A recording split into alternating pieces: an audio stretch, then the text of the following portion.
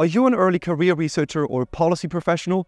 Then this one's for you. The Bennett Institute for Public Policy at the University of Cambridge is now accepting entries for its annual Public Policy Prize. The Public Policy Prize, supported by Prospect, aims to give young professionals an opportunity to showcase their thinking on some of the most pressing questions of our time. And this year, people are invited to submit an essay or a video entry on the following question: how can AI be implemented to improve public services? Winners receive a generous reward package up to £5,000, publication in the Prospect magazine, including the possibility to showcase their thinking in front of influential audiences, and a year's subscription to Prospect magazine. I cannot recommend this opportunity high enough. As last year's winner, it has had a major positive impact on my career.